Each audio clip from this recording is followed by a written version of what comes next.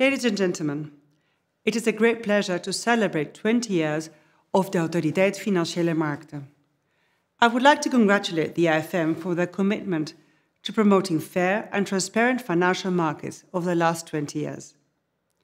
In the Netherlands, we have an efficient and competitive market, and the rules and regulation are clear. The key question is, how can we make sure that all this truly works for the benefits of customers, even with the changes that are forthcoming? This indeed is a good time to pause, take stock, and think about the future opportunities and risks. In my capacity as UN Special Advocate for Inclusive Finance for Development, I've witnessed how digital innovation has brought tremendous promise for financial inclusion and financial health.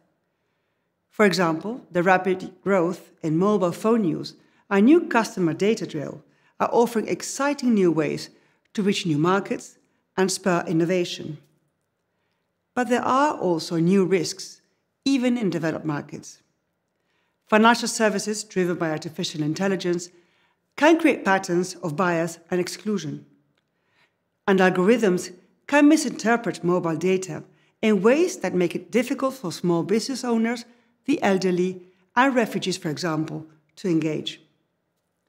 Consider pensioners who is not very digitally savvy with a small contact list on his phone and no social media account. He may not be offered credit or insurance, as an algorithm could misunderstand this as him not having a robust social network and no support to rely on if he falls behind on his payments. This is just one example on how algorithms can actually exclude more than include. There is more work to be done to better understand these risks and to make sure that customers are protected and included in the financial system. We need to begin speeding up the collaboration. It will be critical to work together. For example, in developing algorithm audit tools and putting in place ombudsmen to assess algorithms on behalf of customers, or in building public good data pools that help reduce historical biases. Another important issue is the empowerment of customers and SMEs. They deserve transparency and involvement in the collection, sharing, and use of their data. This is urgent, as big tech platforms increasingly explore using their customers' data footprints to embed financial services in social media, e-commerce, and entertainment platforms. Individuals and businesses often do not know the value of the data they create. And even if they do, they find it difficult to assert their rights. Most customers grant consent without reading the terms and conditions, which are often long and hard to comprehend. This is, of course, something that we all recognize in our daily lives.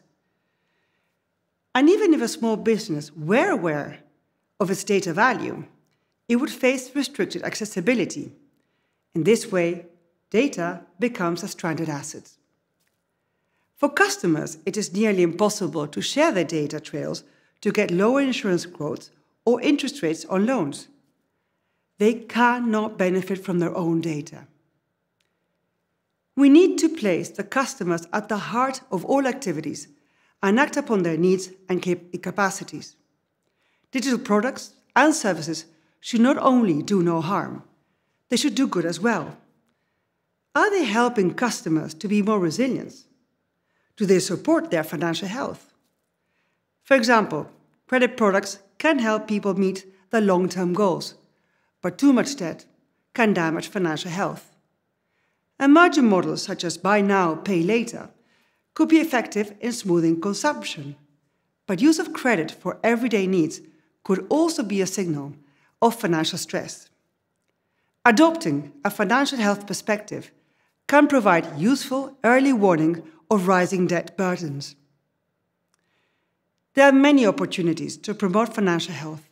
Think of saving products with nudges to help people meet a financial goal, perhaps for a holiday.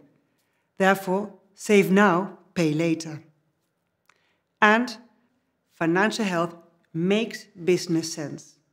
Financially healthy customers can pay their loans on time, purchase other products and services, and cost less time to serve. In addition, they are 3 times more likely to recommend the institutions to others. An essential step to support financial health is measurement, of course. For example, by encouraging financial institutions to track the financial health of their customers.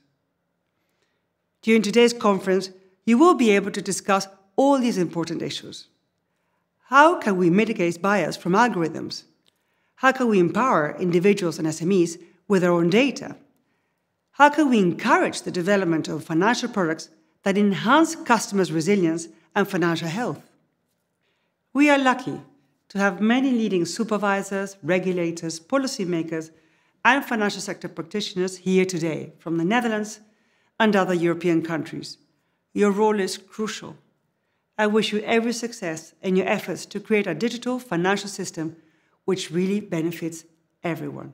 Thank you very much.